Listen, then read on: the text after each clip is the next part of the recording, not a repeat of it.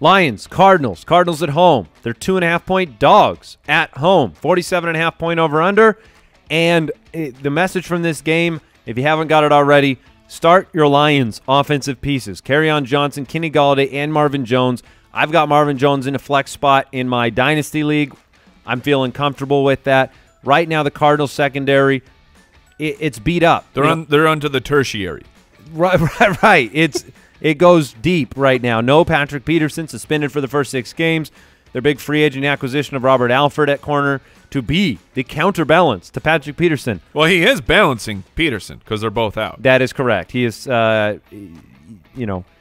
stepping away from the game in honor of Patrick Peterson.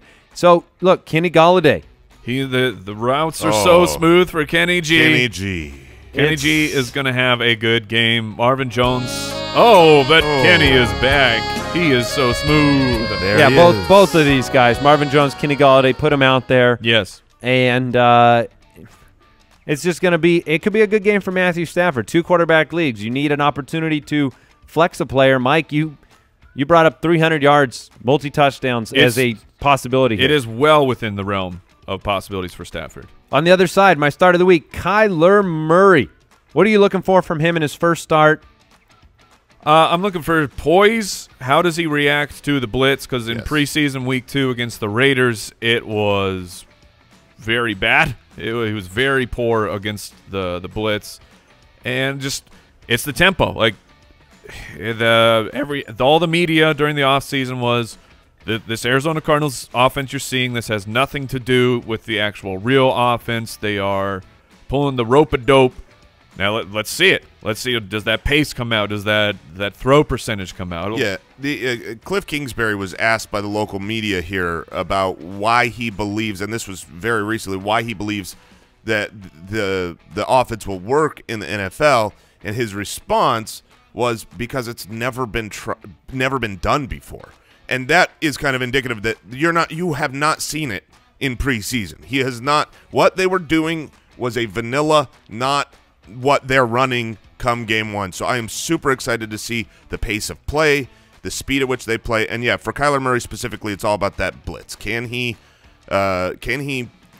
react quick enough, get out of the way quick enough? There's a bad offensive line for the Cardinals. It's nice he's got the freedom to run now. It's not preseason. He's got the freedom to run downfield. David Johnson's our consensus RB8 on the week. The Lions allowed the 9th most rushing yards. He should be heavily involved in this game. David Johnson, you should feel safe to play. And handicap the Cardinal wide receivers. Like if you're starting them, how are you ranking their production for the week? I'm going to go Kirk, Fitz, and then don't really care. Okay. Yeah. So Kirk over Fitz this week. It'll be very, very exciting to watch this game, not just for Jason and his, Carry on my wayward son, but for our hometown team and seeing what Kyler Murray's going to bring to the NFL. For someone that has spent the last couple of years just banging the drum for C.J. Anderson, we got a lot of people championships last year off of C.J. Anderson's work for the Los Angeles Rams.